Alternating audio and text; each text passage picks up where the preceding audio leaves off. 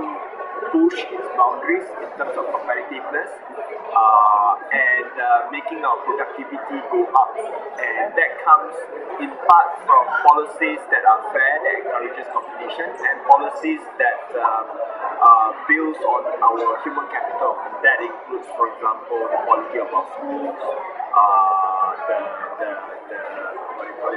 the way we manage our talent, the shrinking of the brain drain outflow, and so on. And the second layer, which I think is possibly a much overlooked area, is the fact that there's a tendency to look at the high value added, high technology, high skill manufacturing at this point in time. We are forgetting that not our entire economy is headed in that direction. In Peninsular Malaysia, in Penang, in Johor, it's like, oh yes, we can do that. But seriously, if we look at Sabah and Sarawak, if we are only promoting high-tech investments, who will invest high-tech in Sabah and Sarawak? And if you are not investing high-tech in Sabah and Sarawak, and you are not promoting all your other types of investments, which are so-called low-cost, low-skill, then there will be no investments.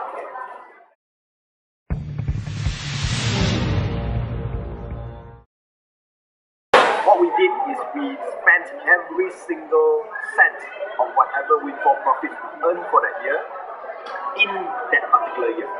So there's no savings, no reallocation of such earnings into specific productive sectors, or reallocation of such earnings into investment for, say, renewable alternative energy sources.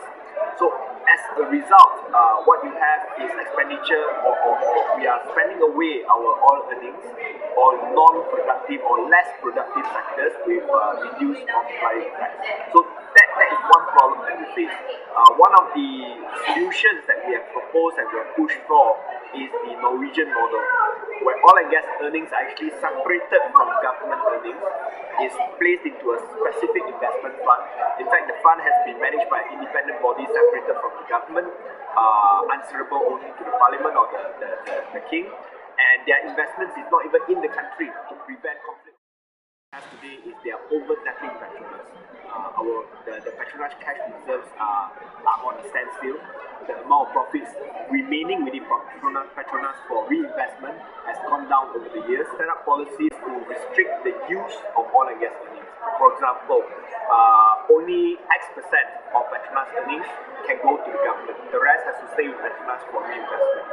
Secondly, of the amount going to the government, okay, the type of expenditure it can be used should be only for development expenditure and not for operating expenditure. Really is to improve transparency and governance, improve competition so that efficiency goes up.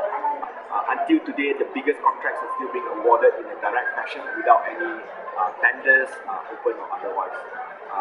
Politically, we want to increase the degree of political freedom in the country. This includes, for example, that focuses on policies, debate, rather than on things like race-based issues.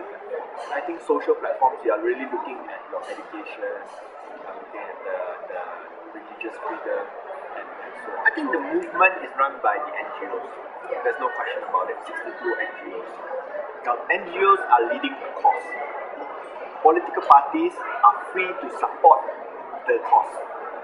So if the NGOs believe in free and fair elections, DAP believes in free and fair elections, PKR believes in free and fair elections, we will call our members out to support the cause. And in fact, the Bersih have stated clearly that BN parties are welcome to call for change in our electoral system. Okay, so it's up to individual political parties, their position, their stand, as to whether you want or you agree with the cause being pursued by Bersih. You cannot leave us out just because we are a political party. I mean, we are what do you call it? We are stakeholders within the system. It affects us the most.